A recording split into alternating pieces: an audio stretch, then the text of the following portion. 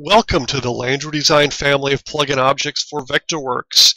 In the next few moments, we're going to be taking a look at Staging Toolset 2. The first of the tools we're going to look at is called Stage Deck 2.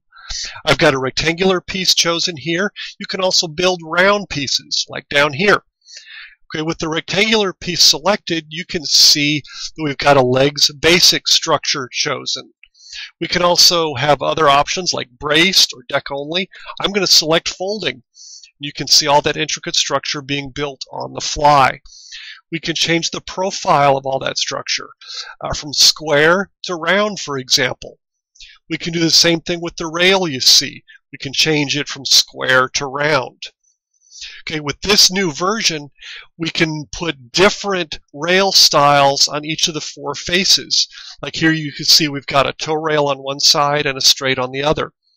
And for that straight side, we can add more horizontal bars if we'd like. We can also add more uprights. And that all gets updated on the fly as we go. All of the tools share this 3D Options Dialog, which lets us assign different textures to the different three-dimensional pieces. For example, I'm going to choose top color.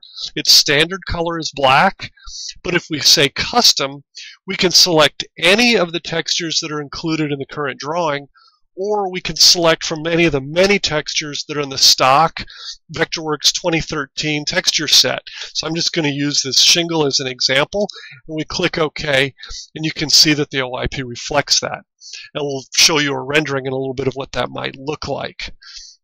All of the tools also let you input text in different places in the OIP, like I'm showing you here. That'll let you display that text when you're looking at two-dimensional views. I'm going to select the next tool.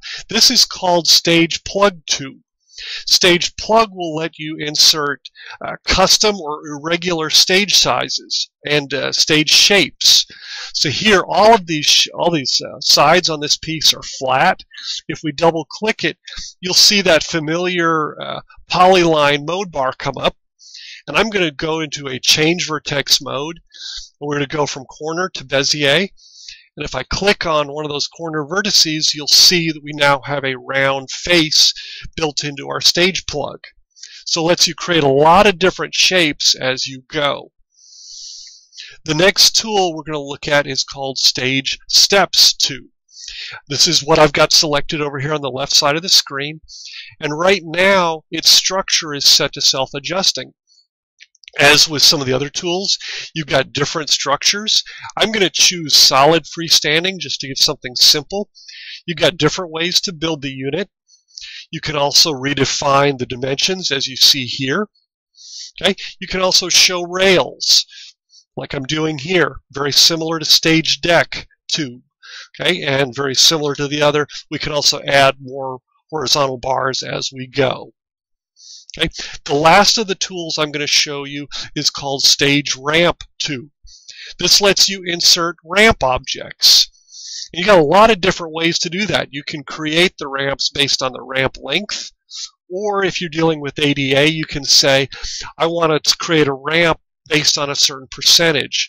So right now that grade is at 40. If we make it 20, we can see we need a really long ramp, and we can see how long the ramp needs to be and how much floor space it would occupy. Okay, so that's a quick look at Stage Ramp 2. If I go to a 2D view, you can see how some of that text might get displayed. You've got up and down arrows.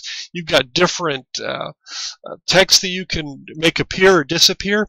Something that's new for this particular version is you can display different units at the same time. For example, if I go here to the Text Options Dialog for this round piece, we can see that we're displaying our primary measurement in drawing units, but our secondary units is always in millimeters. So it gives you a lot of options if you're working internationally. And here's a model of all the tools put together and how you might use them. You can see different textures being used, including some transparent grading. This will also show you how you could display the different text so you could illustrate different things for vendors or other people needing to use your drawings. So that's a quick look at Staging Toolset 2. If you need any information or if you have any questions, please visit this URL you see on the screen. I'll look forward to hearing from you soon.